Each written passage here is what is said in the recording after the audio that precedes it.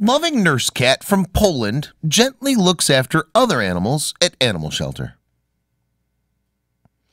Animals have a special sense, and they can tell when you or another animal isn't feeling well. When my brothers and I were growing up, we had a Shetland sheepdog that would follow us around the house and sleep next to our beds when we were sick. Somehow, she just knew.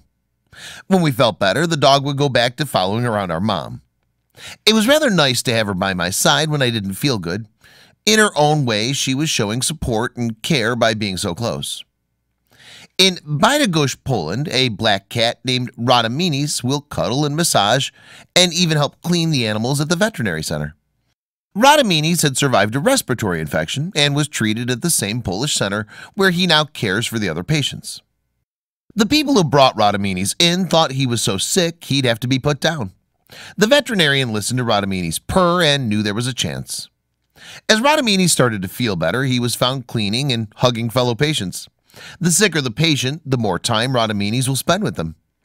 The veterinarians at the clinic have jokingly called him a full-time nurse. Let's hope that Radaminis has a long and happy future taking care of animals at the clinic. Were you surprised to watch this story about a loving cat? Give cats a chance. This story's proof that they're capable of love. Not all cats are aloof and selfish. Share away, people.